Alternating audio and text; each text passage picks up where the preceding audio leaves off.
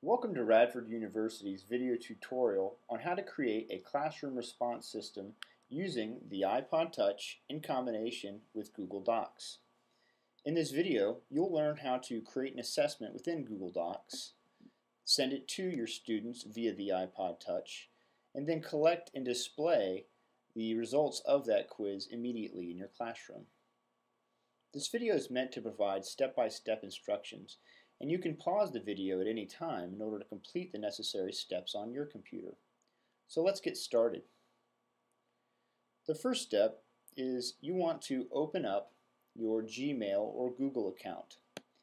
If you do not have a Google account, you need to refer to the link provided on your screen right now, which provides step-by-step tutorials on how to set this account up. Assuming you have an account, you sign in to your Gmail account. And what you'll see is your Gmail that's provided, as well as links to other services provided through your account. We are going to click on Documents. In Documents, you have the ability to create documents, spreadsheets, and presentations. For this tutorial, we're going to need to create a new spreadsheet. And as you can see, I have several here that I've already created, but we want to create a new one. So we click on Create New and select Spreadsheet. Here we have a spreadsheet, and this is where we're going to set up our quiz and then be able to store our answers and eventually graph our results.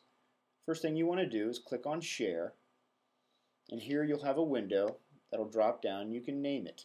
In this case, I'm just going to name mine Quiz Example and click OK. We then want to start setting up our quiz itself. So I'm going to click on Form and select Create a Form. Here you'll see the template that allows you to start building your quiz out. I'm going to keep my name as Quiz Example. I'm going to write some easy instructions such as read carefully. And then I'm going to start coming down into this sample question template provided by the program. So again, I can title my question, just say this is Math Question 1, and the text itself I'll say 2 plus 2. I can choose my question type, and here you'll find 7 different types of questions ranging from text all the way to grid.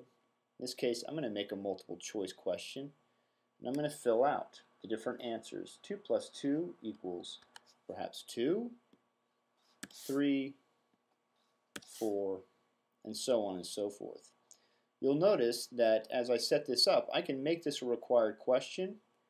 I also have other functions here, such as the edit, copy and paste, or duplicate, which may be useful if you want to use it again, and then trash. Once I'm done with my question, I hit Done, and then I can either continue building items using the sample question templates provided by the program, or I can come up and add a new item by selecting Add Item, and again choosing from the question types provided. Now, once your quiz is built, you're going to want to provide it to your students. There's 2 ways to do that. You can email the entire quiz to your students, assuming they have email accounts, by simply clicking on Email this form and then filling out the different email addresses of your students. You can have the option of including the email or including the quiz in the email itself, or you can deselect that and just provide a link. We found that to have the best results. And then you click on Send, and it'll send it to your students. The other way to share it is to click on More Actions and select Embed. What this will do is provide you with code that you can actually copy and paste into your web page editor and have it actually displayed through an existing web page, such as your classroom web page or the school web page. Whether your students access it via email or a website, they will use the iPod Touch and access the internet through Safari. If they choose email, they can click on the email and then follow the link provided that will take them directly to the quiz. quiz can then be filled out using the form provided. Tap on the field to enter your name, and you can fill out multiple choice as well as the other question types we reviewed previously. Once the students are finished filling out the quiz, they click on Submit, and then the answers will immediately start to populate the accompanying spreadsheet. As students answer, their individual responses are recorded and time-stamped right into the spreadsheet. Although you as the teacher can see the individual scores and answers, the scores are not made public. And when you graph and display the answers to your class, the students can only see the compiled class responses. To graph the answers and responses from within the spreadsheet, you're going to want to click on Form, and the drop-down menu will provide an option to show summary of responses. You can use the resulting graphs to make your students' thinking visible while leading a discussion with the class about their understanding of different ideas within the quiz. You provide feedback, and the students can reflect and revise understanding if necessary. You can then remediate, reteach, or move on based upon mastery. This is an example of formative assessment. If we use research on learning as a framework, we can see that this use of the iPod Touch as a response system enhances the assessment-centered component, which is critical to creating an effective learning environment.